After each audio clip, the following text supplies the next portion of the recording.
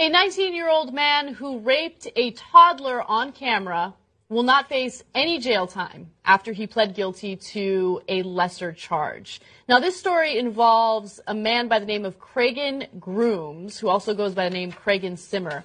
And 2 years ago, in 2014, he got caught because he had posted a video on a child pornography website showing him having sex with a girl under the age of 2 years old. Okay, it was an African-American girl that he was raping on camera.